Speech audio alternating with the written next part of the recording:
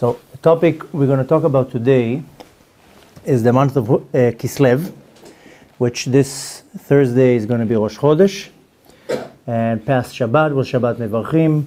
We bless the month of Kislev, and every month of the year has a certain hamshacha, a certain blessing that comes from above. Every month has a certain power, a certain koach, and we want to know how it manifests from the spiritual world and affects us. Besides celebrating holidays and following the calendar, we want to know how the months of the year actually affect us and what we can derive out of that, and what do I need to work on in this specific month.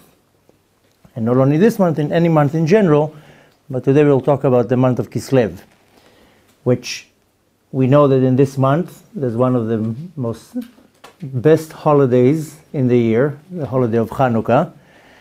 And we know that very soon when Mashiach is going to come, all the holidays will be cancelled. And the only holidays that will remain will be Hanukkah and Purim. All the rest of the holidays are written in the Torah and they are ordered in the Torah. Once Mashiach is going to come, that's it. These holidays will be cancelled. We're not going to celebrate them anymore. And of course he's going to come in a certain time. It's not the second that Mashiach comes, because the coming of Mashiach is going to be broken down into periods. But Chazal say, our sages say, that at some point even the mitzvahs, we're going to stop doing mitzvot. The Rebbe explains what's the reason that the holidays will be cancelled, is because each holiday brings a certain hamshacha into the world. And if I tune myself according to the Torah teaches me to that holiday, then I'm able to take this he'ara, this shine, this godly light, and then it stays with me. So if on Pesach it tells me to eat matzot and to do Leil Seder and to keep all the laws of Pesach, then it means that by me doing that, it's not a prehistoric ritual, rather it's a way for me to tap into this godly revelation that is compared to a light that is shining, and I'm basically making myself a vessel to hold this he'ara, this godly light. And by that, now I'm containing this light, and that's it. Now I have it in my possession. The problem in the time of Galut, of exile, is that the days pass. So we have 1 day of Yom Tov, or 2 days, and that's it. Then this light disappears. At the time of the Geulah, it's not going to disappear anymore. We're going to have it and contain it. So therefore, we don't need to have it again. Now, the word holiday in Hebrew is called Chag. If you notice here by living in Israel that on Yom Tov they wish you Chag Sameach. Now Chag, the direct translation of the word Chag is holiday. But the word Chag comes from the word Lachug. Lachug means to go in a circle. The sticks, I don't know how you call them in English. How do you call in the clock? The hands? Yeah. You call it a hand? Yeah. In Hebrew it's called Mechogim. Why? Because it's Chag. It's going in a circle and it's constantly returning to the point where it started from. So the holidays in Hebrew, the word holiday in Hebrew, Chag, means because the year turns around, all the days pass, and then it returns to the same day. That's why it's called the Chag. At the time of the Geulah, of the redemption, once we're going to be containing this godly revelation, then it's not going to need to be repeated again. Therefore, these holidays are going to be cancelled. The only holidays that will not be cancelled is Hanukkah and Purim, because the godly light that comes down in these two holidays is above the descending chain. It's above Seder Ishtalshelut. Therefore, these holidays will never be cancelled. Rather, we will see that these will become the most prominent and dominating days of the year. For example, you see the day of Yom Kippur. If you read the word in Hebrew, it's called Yom Kippurim. But if you break the kaf and the Purim, it's Ke Purim, like Purim. Which means that in the level of the godly revelation, Purim is a much higher day than Yom Kippur. That Yom Kippur, just the day itself, Yud in Tishrei, was decided by the Kadosh Baruch Hu, that this will be the day that if you just sit like this quiet for 24 hours and you don't move, you kept the day of Yom Kippur. You can sleep for 24 hours. You don't necessarily have to pray and do anything. Just sleep for 24 hours, you kept Yom Kippur. And just by the holiness of the day that was decided by God, then our sins can be completely wiped off. Because when Moshe Rabbeinu went the second time to the mountain, he went up to Shamayim after the golden calf, the sin of the golden calf. Hashem didn't want to forgive the Jews. And at some point, Moshe Rabbeinu was able to figure out the code to activate the 13 attributes of mercy by actually saying them, Hashem, Hashem, Kel Rachum V'Chanun, Erech Apayim, V'Rav Chesed V'Emet, Notzer Chesed La'alavim, Hashem. Moshe Rabbeinu said these words, like what we say when we say Tachanun, and that's it. Then Hashem was ready to forgive, and it says, Shalachti Kidvarecha, I will forgive them as you requested.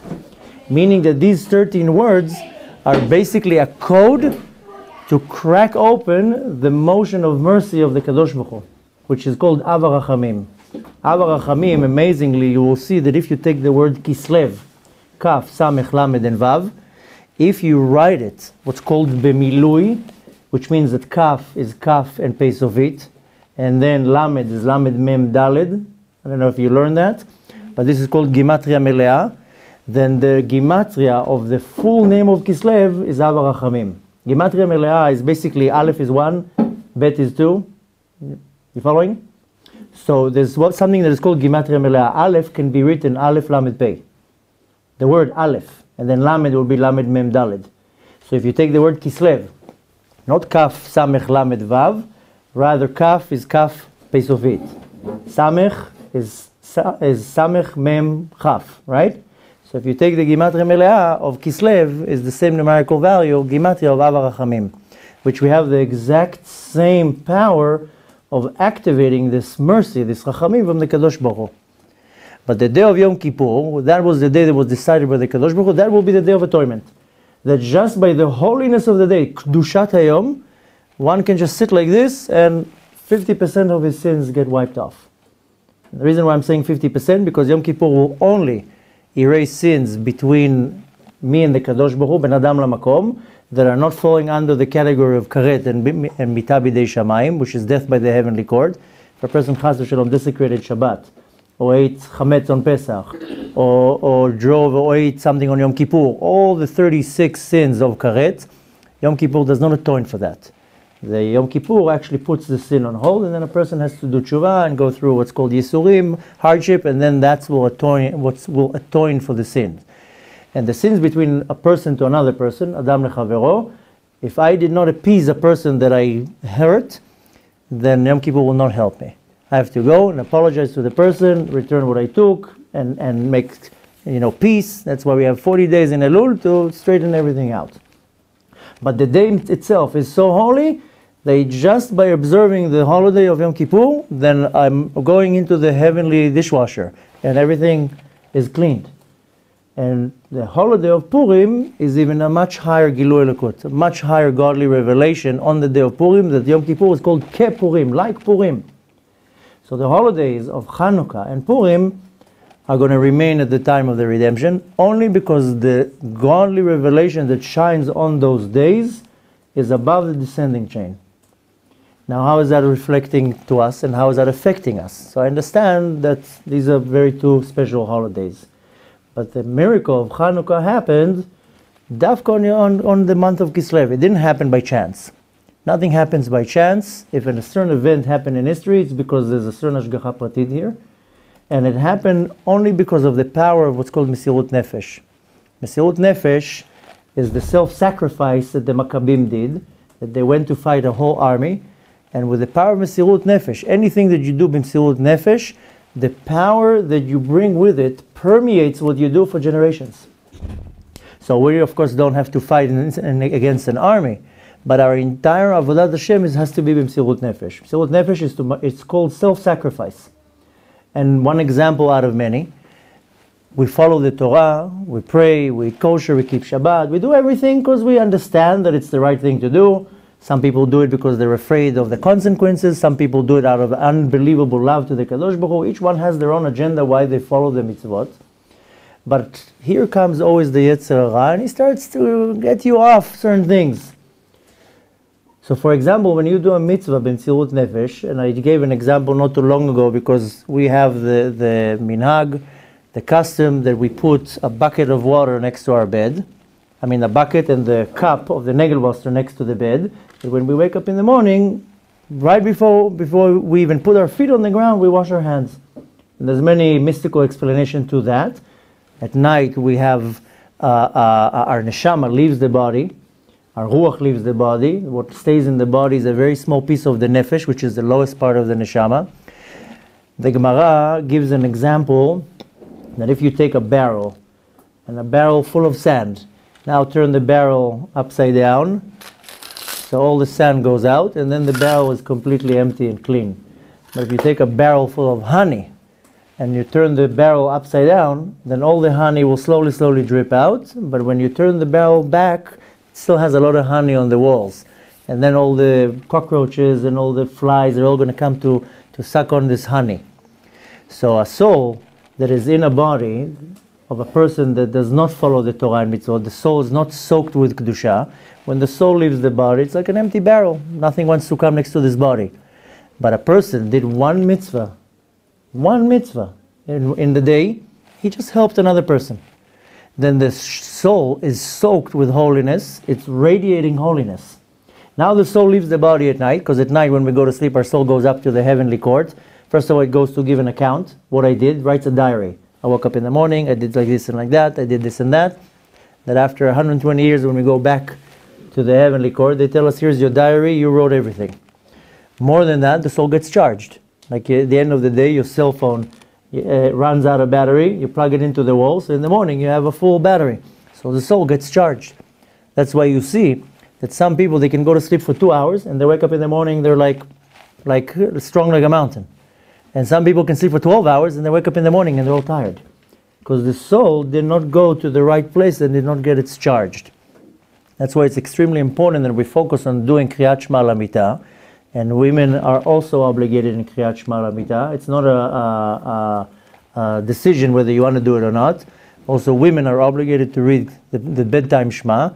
And if you would know and understand the meaning behind it, you would not probably miss it even once. Because what it does to the neshama, in the physical level, first of all, it protects the body. Because at night, the analogy of the barrel, when the soul is full of kedusha and it leaves the body, then the body is like the barrel of honey. The body is full of holiness, full of kedusha. And all these chitzonim, these external negative forces will come to bite a little bit off this kedusha. And then when the neshama comes in the morning and wants to penetrate back into the body, then the body has all these spiritual entities in it. And that's one of the main reasons it causes people anxieties and fears and all these problems, because they basically have something very impure in their body, that they allowed it to come in. That's why Kriyat Shema L'Mitah is extremely important, because if you remember the Nosach, what you're saying, one of the prayers what we're saying, we're reading a pasuk from from Shir HaShirim, and it says, Hinei mitato shel Shlomo, shishim giborim saviv lo migiborei Israel. Basically, you're placing 60 angels around your nefesh, your ruach, and your neshama. We repeat it 3 times. And there are many verses that we say, and what you're doing, you're basically putting an army of angels around your body.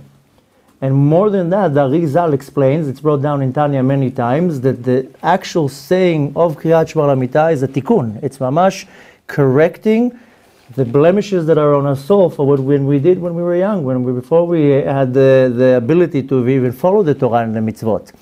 And the tikkun is so powerful that if the person does it the right way at night, then the neshama goes completely clean up to Shamayim, goes give an account, and then you don't even need Yom Kippur, because you did your tshuva already at the end of the day, and there's no better time to do tshuva but at the end of the day. Because on Yom Kippur, how can you do tshuva for a year back? I don't remember what I did 2 weeks ago. How can I do tshuva on Yom Kippur 11th month back? So we have auspicious times in the year to do tshuva. The main one is Yom Kippur, of course. Then Rosh Chodesh, Erev Rosh Chodesh, the eve of Rosh Chodesh, is called Yom Kippur Katan. That some congregations, they have the minhag and they fast on Erev Rosh Chodesh. And then of course Erev Shabbat, Friday afternoon, before you light candles, is a very auspicious time to do tshuva. A lot of people, they light candles with pressure and the last minute. The right way to do it is you make sure that you're prepared, after your shower, you dress right in your Shabbos clothes, you take your time, you daven mincha, You think about your entire week, and you do, before you strike the match, you do tshuva. What did I do this week? Maybe I wasn't so okay with my friends this week. Maybe I owe somebody money. Maybe I hurt somebody's feelings. Maybe I can correct everything. And the last auspicious time to do tshuva is Kriyat Shema L'Amita. I finished my day. Okay, let me see. Let me make an account. How was the day? Did I get up in the morning? Did I really do what I'm supposed to do this day? Did I complete my shlichut this day? And a person, if he does tshuva at the end of the day, then he has nothing to worry about. All his life he's in tshuva. And he knows how to correct things. The problem is that we're human and we forget things. I always give the same example that one time I came home and it was very late, and my wife told me, I borrowed $40 from our neighbor because I didn't have cash to pay the cleaning lady. So just know that we owe her $40. So I told her, okay, here's $40, go and pay her. And she said, oh, it's 10 o'clock at night. Why should I pay now? I'll do it in the morning. And I told her, no, pay it now. You know why? Because you're going to wake up in the morning and you have 6 kids to get ready to school and you're going to forget. You're human. And then you're going to forget, the afternoon will come, and the next day, and the next day, and before you know it, 3-4 days will pass. She will start seeing you in the hall, and she'll be like, she didn't give me back my money. And it's not about the $40. It's the fact that you took and you didn't give back. Now you're going to forget. You're busy. You have a life. And days will pass. She's going to start getting upset. She's going to start talking Lashon Hara about you to the other neighbors. You know, I gave her $40 and she never gave it back. And before you know it, you're going to completely forget about it because it's only $40. And before you know it, she's upset with you. And she's having these feelings of anger towards you. And then she doesn't want to talk to you. And then you don't know what's going on. And you think you're going to remember on Yom Kippur, oh yeah, I remember I borrowed $40 11 months ago. And now you made her upset. And God even knows what she's going to go and say. So why delay it? Here's now the money. Give it back. Fix things on the spot. Don't delay it. So we have very auspicious times in the year to do tshuva, and one of them is Kriyat Shema L'Amita. So the entire concept of Kriyat Shema L'Amita, it's extremely important to learn it and to know what it means and what it really does, because it's not some, a couple verses that you say before you go to sleep and you in your pajamas holding your teddy bear. It's mamash a prayer. You want to say it when you're dressed and when your mind is focused, and not when you have falling asleep. So at the time of Kriyat Shema L'Amita, you're really, really cleaning your neshama. And when a person does it the right way, then the neshama goes up to Shamayim and it gets charged at night. And then you wake up in the morning energized, full of energy. And I know many people, they go to sleep, they'll sleep for 10 hours and they wake up in the morning. They're like a shmate. Why? Because at night the neshama didn't go to the right place to draw down these new kochot, this new energy. So when a person goes to sleep at night, then he wakes up in the morning, then he's completely energized. So I don't know how we drifted from our topic to Kriyat Shema L'Amita, but the point is that we're constantly getting this hamshacha from above. And every month has a certain hamshacha. Oh, you know what? I remember why I told you about Kriyat Shema L'Amita. Because I said the Msirut Nefesh, or the mitzvah of washing the hands next to the bed. So what happens is the neshama leaves the body at night, and then there's a lot of powers of impurity, different klipot that come to the body because they want to suck out this kedusha. And then in the morning when the neshama comes back into the body, the neshama only penetrates till the hands until the feet. That's why when we were constantly washing our hands, because only the nefesh gets dressed in the palms and in the feet. The actual neshama goes on up until the wrist. So when the neshama goes into the body in the morning, there's a lot of what's called ruach tumah, like a spirit of impurity on the hand. And the first thing that you wake up in the morning, you want to say modani. And the next thing you want to do is, before you even put the feet on the ground, you want to wash your hands with water, with clean water. Now, since the water was standing the entire night, it's always good always to also cover it, because when it's not covered, the water accepts tumah, impurity. So you're going to cover it maybe with a plate or something. And it's good enough water to wash your hands, to go a couple steps to wash it with clean water. But the Arizal is very particular not to even put your feet on the ground. Because once you wake up in the morning and you consider what's called Bria Chadasha, a new creation, the first thing that you don't want to do is you don't want to connect yourself to the ground, which the ground has a very strong energy that pulls energy down. This is what's called in the terminology of Kabbalah, haratzon lekabel, the will of taking. And this is the power that comes from the Sphira of Malchut, because the world was created with the Sphira of Malchut, and Malchut has the motion of just absorbing. And I don't want now, with my brand new energy, to put my feet on the ground, and then the ground to pull all my energy down. And there's many more explanations to that, but the fact is that we do it b'msirut nefesh, that we wash our hands first thing in the morning. And when you come to think of it, it's not really a mitzvah, it's not even, it's just we added this thing to go beyond the letter of the law. So for example, we have a very particular thing in our home that all my kids, they have the negel wasser next to their bed. My 3-year-old, they all have it. And they prepare it at night, and they all carry it, and it's a part of the ritual before going to sleep. And other people say, okay, it's a 3-year-old, it's a 5-year-old, they didn't really need to do it. And I say, no, if I get it into their system now, when they're kids, and I really fight for that, the effect will be that this will permeate with them for generations. They'll remember that for the rest of their lives. They will do that to their kids. And the power of Mesirut Nefesh, of going out of my way for something so small that it's not even a mitzvah, it's not even an obligation. It's an extra of an extra of an extra. Of course it brings a lot of purity, but the fact that I'm fighting, this is called Mesirut Nefesh, self-sacrifice, I'm going completely out of my way to do something, that permeates a power that is way beyond Seder Shalshalot, above the descending chain. That's why anything that we do that comes in this Mesirut Nefesh, then the power that I bring down, that I draw down, what's called Hamshacha, there's constantly Hashem is shining His light on us. And I want to be a vessel to pull down this light. And if I prepare myself the right way, I'm going to be a vessel that actually contains this light. These are the mitzvot. That's why I do a lot of mitzvot. Why? Because I'm preparing these vessels to contain this godly light. So one of the many reasons why they won the war in Hanukkah, because of this Mesirut Nefesh. But on the month of Kislev, Kislev has a very special power to it.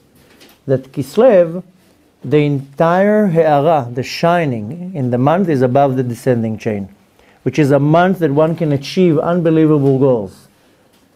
The only problem is that we see, if we analyze the year, and especially what's going on in Kislev, that we saw that the miracle of Hanukkah occurred in Kislev. And what was the actual war? The war was against the Greek. Besides the actual war that happened, the physical and spiritual war was against the kingdom of the Greek. Now we know that there are 4 types of galuyot, of exile. The first one was Mitzrayim, then Bavel, then Romi, then Yavan. Now, one of the hints that we know about these 4 exiles, in the first verse, it's actually the second verse of the Torah, when it's talking about Bereshit bara Elokim ta shamayim v'et haaretz, first Hashem created the heaven and the earth. And then it says, Va'aretz hayta choshech al pnei tehom, and it goes, when it's talking about, in this verse, it's mentioning the 4 exiles. And the exile, Choshech, that's the exile, or what's called of Galut Yavan, the exile of the kingdom of Yavan, of Greece. It's not Greece the country, it's rather Yavan. And this is the exile that we are in now. It's the last exile, and it's the hardest one because it's compared to Choshech, to darkness. And that's when the verse says, Va'aretz hayta tohu vavohu, and the land was a complete mess, Choshech al pnei tehom, that there was complete darkness. And this is the exile that we're in right now, this exile of Choshech, of darkness. And what was the fight of the Greek? Lashkicham toratecha. They didn't come to kill us. They didn't come to extinct us or to put us as slaves like Egypt. They wanted to make the Torah that we're going to forget the Torah. Lashkicham toratecha. That's what we're going to read in 4 weeks in Hanukkah. When we're adding all the extra prayers, we constantly will say, Lashkicham toratecha. They wanted us to forget the Torah. They did not like the concept of the Torah, because the Torah completely contradicted their way of life. Now the Zohar comes and explains that, and I'll do it in a very short way of explanation. I'm sure you, maybe, I don't know how well it's explained here, but the Zohar explains that there are 3 types of domains in the world. And the first domain is what's called Sitra de Kedusha, the side of Kedusha. And then you have the Sitra of Tuma, the side of impurity. And then you have what's called Klipat Noga. And Klipat Noga is a mediate between both. Which if a person points himself to the side of Kedusha, of holiness, that his entire Hamshacha, his energy comes from holiness. Now Baal Shem Tov explains that in Shamayim there are two chambers. Chamber of purity and chamber of impurity. If I focus myself to the chamber of purity, they're like an IV. I draw down to myself only pure energy. What's called in the Hasidic terminology a hamshacha, so that I pull down some positive energy. But if I monitor myself, if I focus myself to the chamber of impurity, which by it's the way I channel myself to the chamber of impurity or purity, if it's the impurity, is by me doing everything that is against what Hashem wants me to do. Which is basically all the sins that the Torah tells me don't do. All the don'ts. Don't do this, don't do that. So I focus myself on this chamber because even the side of impurity, I can still get some type of a he'ara, some type of an enlightening. Because the klipa also has a power to lechayot, to enliven something. It's just that I'm pulling it from klipa. So I can pull the chayut, the life force, either from Kedusha or either from Klippa. Depends on me. If I focus myself on Kedusha, by following what the Torah tells me, the Torah is not rules to annoy me. A lot of people look at the Torah and they're like, it's a bunch of rituals and all sorts of restrictions to make my life hard. The Torah says, no, I'm not here to restrict you. I'm here to guide you and to educate you how you focus to the tzad of Kedusha, to the chamber of purity. And if you do that, then the IV that comes from Shamayim, I call it an IV. Like a person sitting in a hospital who has an IV bag and all the vitamins and the minerals just go into his vein. So the Torah tells you, I'm going to teach you how you focus yourself to the spiritual part of holiness. And if you do that, the entire Hamshacha, all this energy that Hashem wants to just bestow on you, is only going to come through this unbelievable filter of this chamber of holiness. But if Chas v'Shalom, you're going to go against what the Torah says, if the Torah tells you do not eat this animal, it's not to make your diet annoying.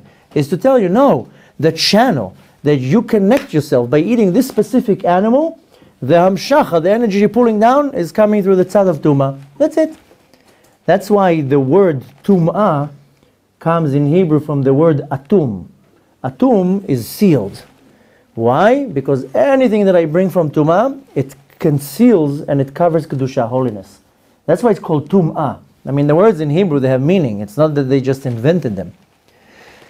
So the Torah tells me, do not eat this animal, or don't do this action, or don't light fire on Shabbat. And if you do that, what's going to happen is you basically channel yourself to a chamber of impurity. The hamshacha you're going to get, the energy you're going to get, the life force you're going to contain now, it's coming from the other side of holiness. And as a result, any light that you will get will right away disappear. Meaning that I have a vessel, I have now a cup, and anything that will be put in it, right away will disappear. This is what's called the pleasures of this world. That's why anything that has to do with pleasure in this world disappears fast. You'll go to a good meal, it ends after an hour and it gets digested and that's it. You go see a movie, if you see movies, and then you enjoy yourself for an hour or two, and that's it, the pleasure disappeared. You go to a vacation, 1 week, you enjoyed yourself in a beautiful resort, it disappeared. It doesn't come back. This is like a very momentary pleasure. So all these pleasures, they're coming, why? Because I'm pulling it from a side of impurity. Anything that comes from the side of purity, if I do now a mitzvah, this mitzvah will remain with me for eternity. Now I don't feel the pleasure necessarily. I can put now tefillin on. I'm not going to feel the pleasure, spiritual pleasure from the mitzvah. But in the world to come, I'm going to have this unbelievable pleasure from the mitzvah that I did for eternity. And it will remain with me and it will never disappear. Why? Because it was brought from the chamber of purity. So the Torah just comes and tells me, listen, I'm just coming to you as a guide. You know, Torah comes from the word hora'ah, to teach. Torah says, here's a guide, follow these rules, don't do this, don't do that, do this, do that. You'll be good. Everything will be fine. So I can have the option of pulling my entire life force from Kedusha, from holiness, by following what the Torah tells me. And I have also the option of pulling this life force from the side of impurity, But then in between, I have one domain that it's not here and not there. This is what's called klipat noga. Because the sign of impurity is broken into three categories, and these are the three, shalosh klipot meot, the three channels of impurity, that the impurity is so severe and so strong that the concealment that it does is so powerful that I cannot even see the difference between the truth and not the truth. That's why I said before, why is it called shalosh klipot tmeot? Tameh is impure, comes from the word atum, so it's three layers that they conceal the light of Kedusha. Like you take now this, you take a window, I can have a drape, and then a curtain, and then shutters.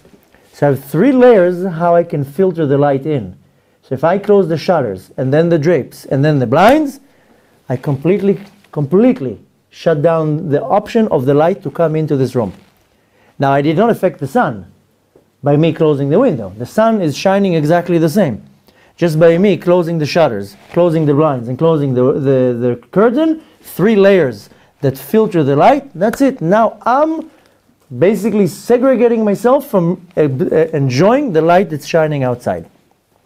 So when you think of it, did I affect the sun? No, I didn't affect the sun. No, it will shine in all the rest of the rooms exactly the same. Am I punishing the sun? Am I doing something to the sun? No, the sun is shining equally. What I did basically is I now restricted by three filters the light to come into this room. These are these shalosh klipot mode, these three screens of impurity, because again, the word tum'ah comes from the word atum. Atum is sealed, something that is completely sealed. That's it. So now I'm sitting in my body, my neshama is in my body. I created these three layers. And it's only up to me to remove these layers. It's not up to anyone else. Nobody can remove them for me. I have to. I'm the one who has to go now and do a certain act, which is called tshuva, and I start removing these. I'm starting to opening these shutters, and then back again, the light of holiness has to come in.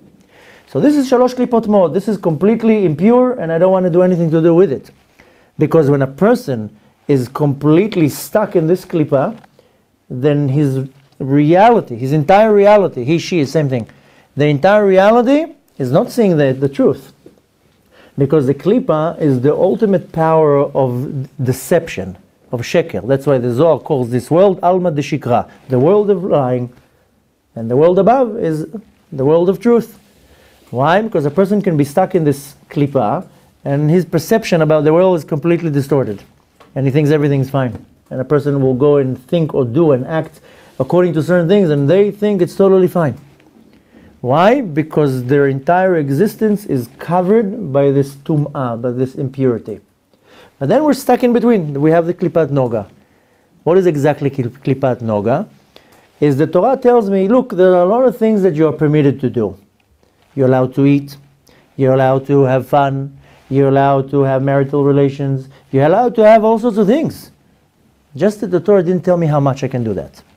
So I can eat now a whole 3 pounds of ice cream right now. Am I doing something against the Torah? No, it doesn't say in the Torah I'm not allowed to eat. Yeah, but if I'm eating 3 pounds of ice cream with no purpose, so I'm just doing it for my own sake. I'm doing it from my own desire, my ta'ava, my lust, to the ice cream. I can be the same thing with a little cup of ice cream and it'll be just good. This is what's called lekadesh et atzmecha b'mutar lecha, sanctifying yourself with what you are permitted. So the Torah tells me you can eat.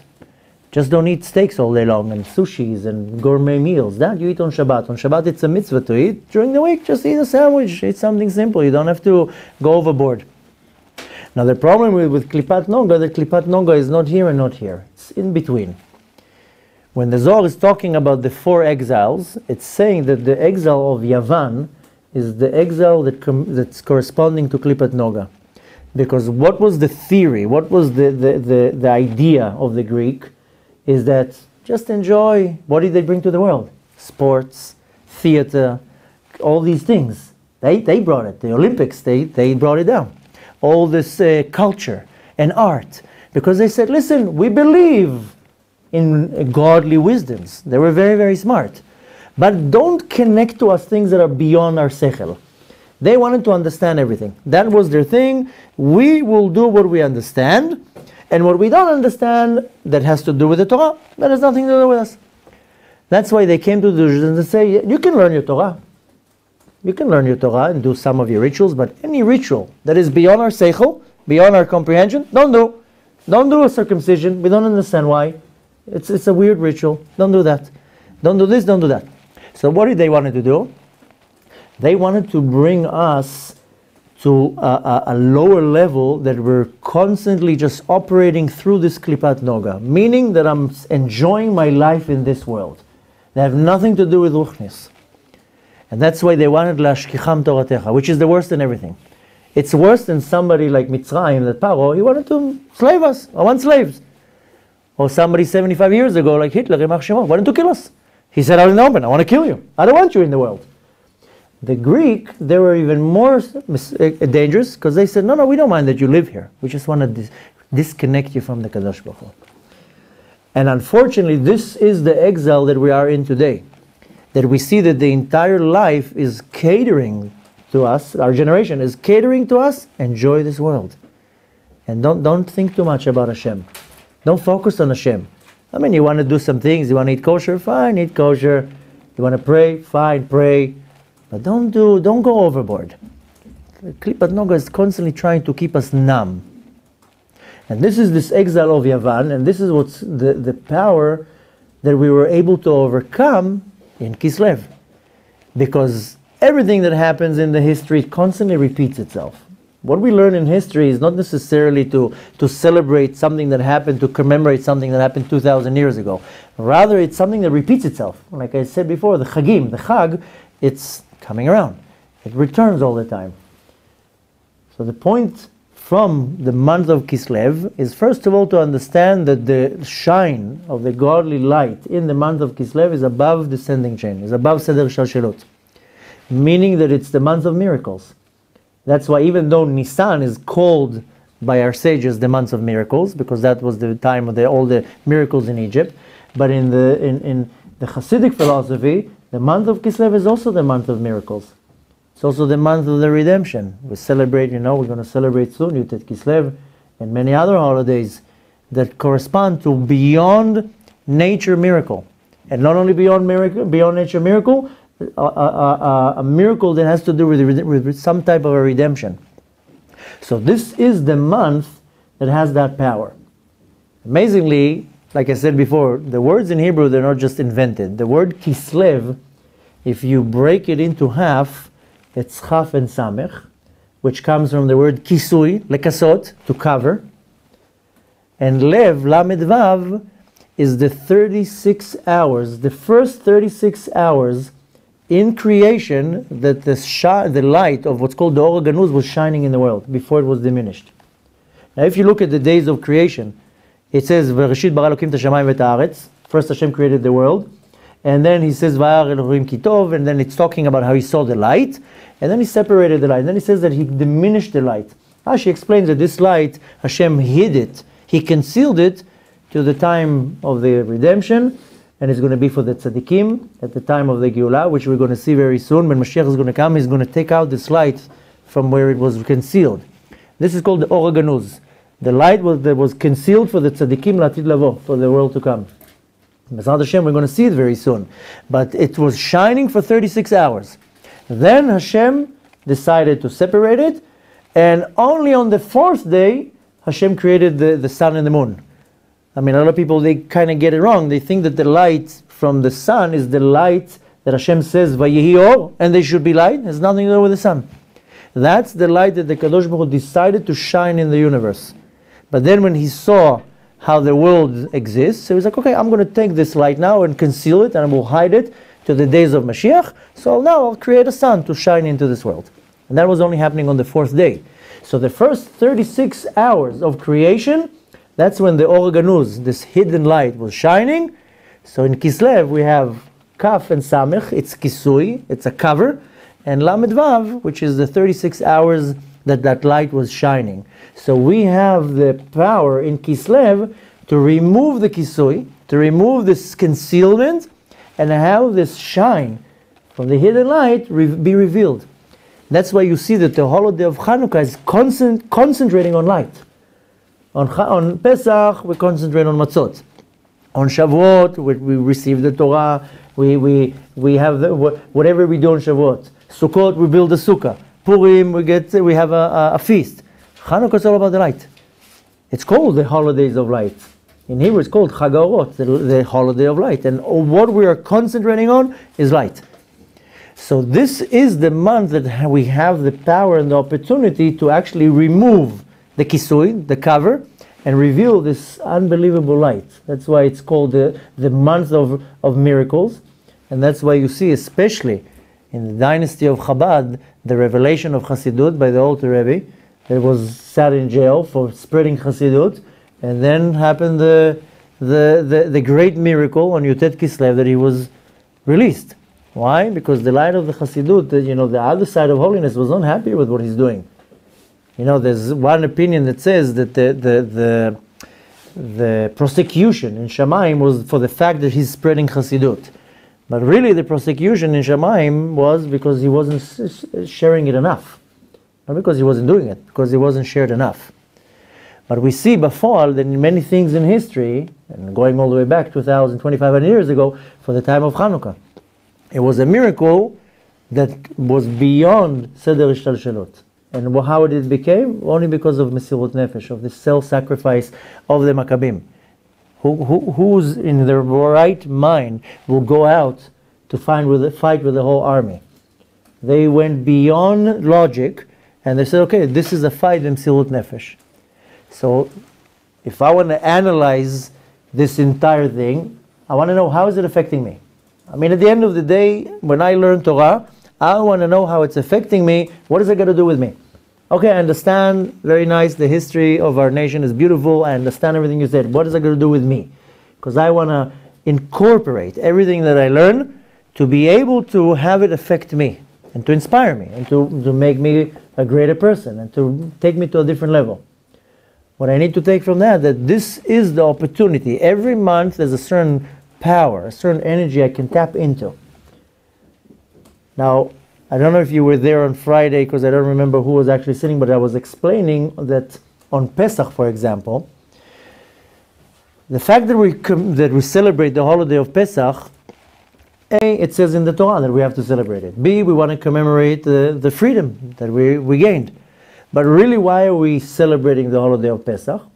Because on that specific day, a very special godly power came down to the world, and it permeated the power for any Jew in all generations to be able to break free from their slavery, from their physical and spiritual slavery, and to go into spiritual freedom. This is what happened on Pesach. That's why our sages, they say, "B'chol dor v'dor, chayav adam lirot et atzmo ki lo yatsa miMitzrayim." Every generation, a person has to see himself like as if he left Mitzrayim. Mitzrayim is not necessarily the country that is south of us. Rather, it's a state of mind that I'm in a state of limitation. That's why the Alter Rebbe says, "B'chol yom vayom chayav adam." Every day, a person has to see himself like as if he went out of Mitzrayim, meaning that he went out of his boundaries, out of his limitation. And where do I get the power to do that? On the day of Pesach. So if I focus myself on that day, and I do exactly what the Torah tells me to do, not eating chametz, eating matzah, doing all that, we have a lot of mitzvot on Pesach. If I channel myself that day, 24 hours on what I'm supposed to do, I basically pull down to me this unbelievable power that I'm going to have the power to always overcome my limitation. And I carry it with me for the rest of the year. The Arizal gives a promise that if a person will be extremely particular and fanatic about every little thing 7 days on Pesach, he's guaranteed he's not going to sin the entire year. This, of course, accidental. I'm not talking about deliberately. I'm talking about whatever's accidental. But this is a pretty big promise. That if you are particular 1 week, and you're very particular about every little thing, you're guaranteed that the entire year you will not do any sin by accident, what's called b'shogeg. So this day is the day that I draw this power. That every day I'm struggling with what limits me. Whether it's a fight with my Yetzer Hara, if I need to wake up in the morning or not, or to go and pray, or to go do this mitzvah, or to be particular with kosher, or particularly with how I talk, and not to lie, and not to cheat. Constantly we have these battles. This is a normal thing. I mean, nobody's different from each other. We're all fighting all day long our battles. This is what limits me. I want to be here right now. I don't want to battle these little things. I don't want to have this inclination every time I want to do a mitzvah. And these voices in my mind are telling me, forget about it. You don't have to do it. Don't worry. It's nonsense. I want to raise myself. So constantly I'm fighting my limitations. The day that I draw the power to do that is Pesach. So every day of the year, especially holidays, it's a time when I can actually draw down a certain energy. This is an entire month that I can focus myself to receive this unbelievable power above descending chain to do everything that I do in Avodat Hashem, in me serving God, in what's called Mesirut Nefesh, in self-sacrifice. That everything is, when it comes to serving God, that's my highest priority. That's why at the end of the month, after the whole month, at the end of the month comes the holiday of miracles. This is another name for Hanukkah, the holiday of miracles. Al Anisim, that's what we say when we pray, when we add, even we song. If the song that we sing, Al Anisim, on the miracles, it's a month of miracles. But if I want to bring down a miracle, then I have to do my motion, what is called Hitaruta Diltata, an awakening from below. If I do that motion, then I bring on myself this motion from above. So what I need to learn from that for the entire month of Kislev is that I have the ability to remove the concealment, reveal this unbelievable godly light that was concealed at the 6 days of creation. And if I act my part in the world in unbelievable self-sacrifice of Mesirut Nefesh in the little mitzvot that I do, I don't need to go now and fight an army. I need to fight my Yetzer Hara b'Mesirut Nefesh. And if I have a Yetzer Hara for something as small as washing my hands after I go to the bathroom and saying a bracha, which a lot of people, they have a Yetzer Hara with that, they forget that. Or if I have a Yetzer Hara to bench, to say Birkat HaMazon after I ate, and I keep pushing it, okay, I'll do it later. Or a lot of people, you give them a roll, they ask you, is this mizonot, is this a motzi? Just wash your hands, it's a motzi. People try to be getting out of a mitzvah. So the Mesirut Nefesh is specifically on the little things. Nobody's asking us to go and fight armies now. Our Mesirut Nefesh is to fight the little mitzvot, and that's why the galut, the exile of Yavan, corresponds to choshech, to darkness, because it's extremely hard to see this beautiful love that the Kadosh Baruch Hu is shining on us. We're stuck in this exile.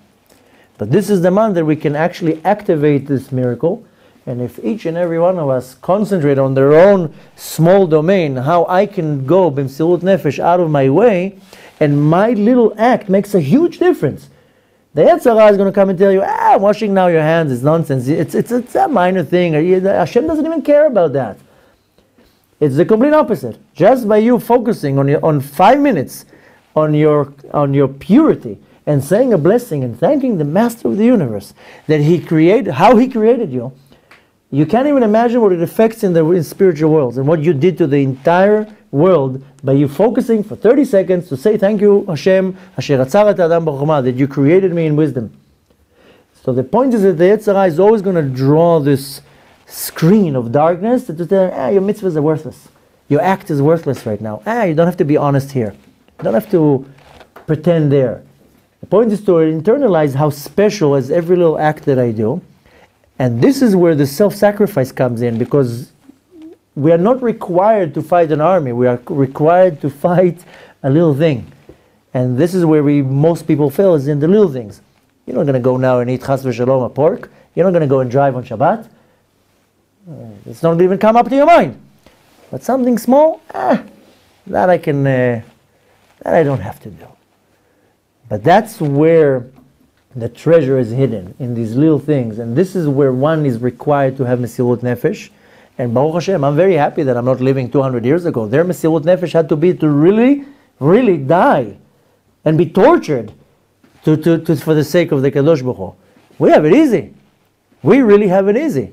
So our Mesirut Nefesh is finding the little things that are trying to push me away of the Kadosh Baruch Hu, and to remember constantly that this power that of the exile of Yavan is lashkicham Toratecha, to make me removed from the Torah.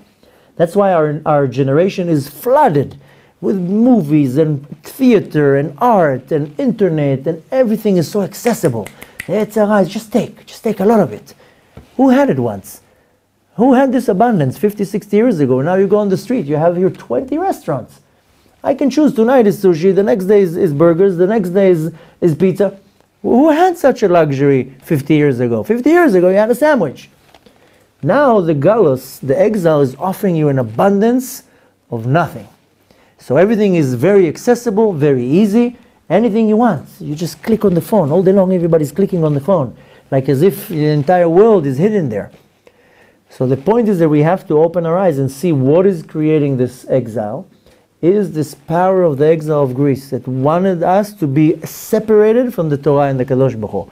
And when I monitor myself on that, and it has to have Mesirut Nefesh, it has to have self-sacrifice, that's when I have the ability to remove this shield, this cover, and reveal this unbelievable light. This light that was shining for 36 hours when the world was created, and will shine very soon in the coming of Mashiach.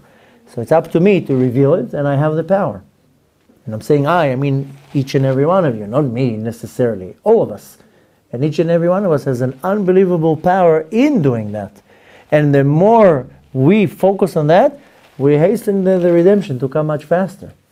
And B'ezrat Hashem, we should light our candles this year in Beit HaMikdash instead of in a regular Chanukiah. And it's all depending on us. So B'ezrat Hashem should have a beautiful month, a month that you really get inspired, and you take the advantage of the month. A few months ago we had the month of Elul, was the month of Tshuva. So we did Tshuva for 30 days. Now is the month of Mesirut Nefesh, of self-sacrifice on every little thing. And by me doing that, I elevate myself to levels that you can't even imagine that you can reach. B'ezrat Hashem, that is what's going to hasten the Geula. So B'ezrat Hashem should see the Geula coming very soon. And it's all in our hands. Any questions? You can't. That if it's instant pleasure, then it's coming from Toma. But what if it's like you're learning and you're getting like intellectually like satisfied? Okay. Is that like getting pleasure from that? If you enjoy what you learned for your own selfness, for your own ego, it will come through the side of impurity, and it will not remain. You're not going to remember, or you're not going to benefit from that learning. That's why when you learn Torah, it has to be for the sake of Shamayim. If I now learned something, and now I'm all excited because I'm going to go and give a lecture and I'm going to sound so smart, then the Torah is now benefiting me. It's not for the sake of the Kadosh Baruch Hu. Meaning that I pull down this godly light through a filter, and that filter is dressed with impurity. So, yeah. Why? Because I'm now taking the wisdom of the Torah, instead of learning for the sake of Shamayim, of heavens, I'm learning to be smarter and sharper, and now I can answer, and now I can look real smart. Now if I'm learning completely for the sake of heaven, and I'm deriving this unbelievable pleasure, this is coming from the right place. It's a mitzvah. It's almost like enjoying this unbelievable meal on Shabbat. Yeah. It's a mitzvah. Pleasure that will last. That is already will last forever and ever.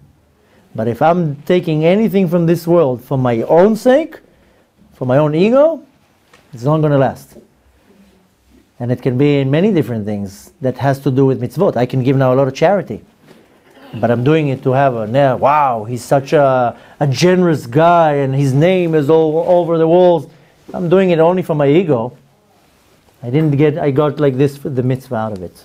You can't fool Shamayim. Hashem knows why you did that. Now if you really gave the money because you really wanted to help that person and you got satisfaction, that's a whole different thing. But if I'm now donating hundreds of thousands of dollars, so my name will be all over the walls, and I'm walking in the city like this, oh, I'm so generous. So I didn't do it for the sake of the mitzvah, I did it for the sake of my name and my ego. This is where it becomes a refined line. When I was more talking about pleasures, that I go on a vacation and go and have these big meals and fancy meals, and I do it only for my own satisfaction. Right. But you brought up a very refined line, and also here. That's why serving Hashem honestly is not easy. Yeah. Our ego always will kick in, and our ego also wants some type of satisfaction. One has to be very humble in front of the Kadosh Baruch Hu and say, no, I'm doing it for the sake of the Kadosh Baruch Hu. And you should have it in mind that you're doing it. Of course. Well, let's say you're not doing it for the sake, and you're just saying it because you want to get. So you have to be real with yourself. You have to be honest with yourself. But is it better to say, oh, I'm doing it for the sake of Shemayim, even though you're not, but you want to get to that level? So say, I want to get to that level. Right. The point is to always be humble and honest with yourself in front of everyone. Yeah. First of all, Hashem knows exactly your intention. So you want to have in your mind, say, I want to get to this place. And you know how Moshe Rabbeinu became to the highest level ever? Because he was humble. He didn't say, I want to do it to myself. He just said, I'm doing everything for the sake of the Kadosh Baruch Hu. He was humble like the land, the sand on the ground, and that's what made him such a great leader. That's why we refer to him as Moshe Rabbeinu, our teacher. Every leader got a title. Avraham got Avraham Avinu, our father. Yosef HaTzadik. David HaMelech. Shaul or Aaron HaKohen. Here Moshe got Rabbeinu, our teacher. Why? Because this is what Hashem wants us to know, to be humble. Be humble, I'll make you great. If you're supposed to be great, you'll be great because Hashem wants you to be great. If I don't want you to be great, I'm going to keep you not great. And Moshe Rabbeinu is the ultimate example of being humble, and you see that the Kadosh Baruch Hu raised him up to a level that nobody will ever did come up to this level of Moshe Rabbeinu. So he got the title Rabbeinu, our teacher. So when I want to grow up in my spiritual level, I can have some Hasidic ego and say, yeah, I want to grow. Okay, humble yourself, Hashem will already rise you up. And you have to be honest with yourself and with the Kadosh Baruch Hu. And you want to do everything L'Shem Shamayim, for the sake of heavens. I'm eating now, for the heaven's sake. I'm going to sleep, so I can wake up in the morning and serve the Kadosh Baruch Hu. And the more you work on yourself, you get to a point that you do everything by default. That's for Hashem. I'm doing everything for Hashem. I don't need any gratification. That's when you really get the real pleasure, spiritual pleasure, and the gratification for eternity. Because Hashem says you did it not for you to have anything. Now you're going to get the most. And we see the example in our forefathers, Avraham, Yitzchak, and Yaakov. They were in our terminology, they were billionaires. They had everything that they wanted. Why? Because their entire life was devoted only to the Kadosh Baruch Hu. Avraham Avinu didn't care about anything, just serving the Master of the universe. Therefore, he became richer and richer and richer. They were all multi-millionaires. Avraham, Yitzchak, and Yaakov were like Bill Gates in our generation. They had more money than you can imagine, because they didn't care about the money. It was not about power or fame. Avraham Avinu was always, you see that what we read now in the previous parashot, he had a fight with Lot. You go here, take everything. I don't want to fight. So we have to learn from them. That's why there are forefathers, to learn their behavior. And they were 100% devoted and annulled to the Kadosh Baruch Hu. They were what's called Maaseh Merkava, a chariot, because they had nothing for themselves, just the Kadosh Baruch Hu. And if we will have 1% of that, we'll be doing good. Thank you very much.